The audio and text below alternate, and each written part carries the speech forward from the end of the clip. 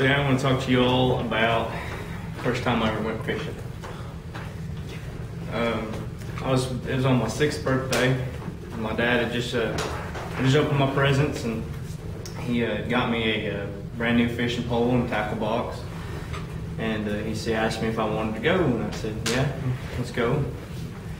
So me and my little brother loaded up in the Blazer.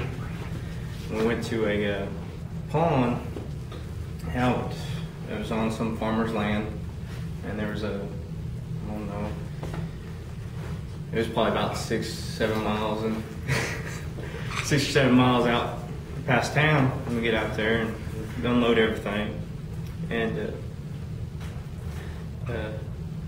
get in our spot. And I didn't know really a lot about fishing at the time, so my dad's showing me how to, cast the reel and showing me kind of how to just, do normal, just how to fish.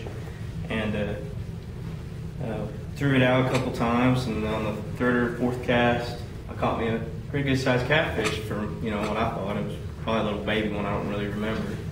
I pulled in, I was like, my dad said it was a good one. Kept on catching them, like I caught maybe 4 or 5 of them, and ever since I've been just fishing. Was heading home, and my dad, he gets out of the truck, and he's seen a snake in the road, and he picks it up by his bare hands, and he's just like holding it towards the window, and it freaked me out. And ever since then, I don't really like snakes because he did that. And I don't know. In conclusion, today I talked about how my first day of fishing went, and how many fish I caught, and thank y'all.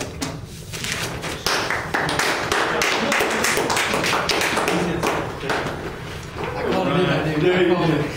He's going to talk about fishing.